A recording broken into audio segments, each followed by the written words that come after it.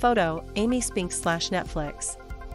We may be entering a new chapter in our very science-factual pandemic, but science fiction will not be ignored. The 2021 Hugo Awards were presented at the Omni Shoreham in Washington, D.C. as part of DisCon III.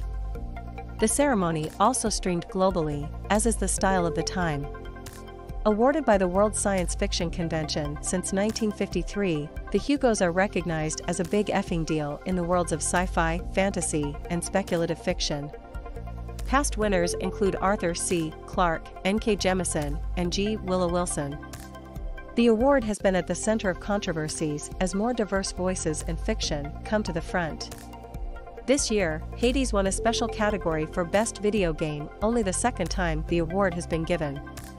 Other awards were given to Netflix's The Old Guard and the series finale of NBC's The Good Place. Below is the full list of winners. Best Novel, Network Effect, Martha Wells. Best Novella, The Empress of Salt and Fortune, Guy Vaux.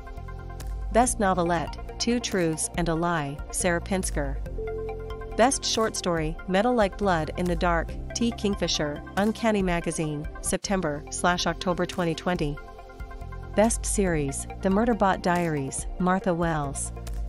Best Related Work, Beowulf, a new translation, Maria Davana Headley. Best Graphic Story or Comic, Parable of the Sower, a graphic novel adaptation, written by Octavia Butler, adapted by Damian Duffy, illustrated by John Jennings. Best Dramatic Presentation, Long Form, The Old Guard.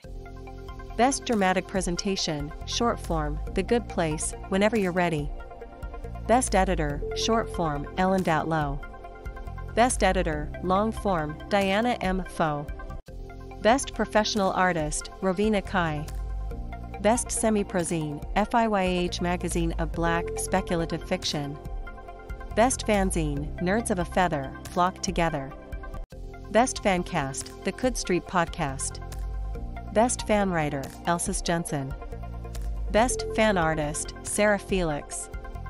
Best Video Game, Hades.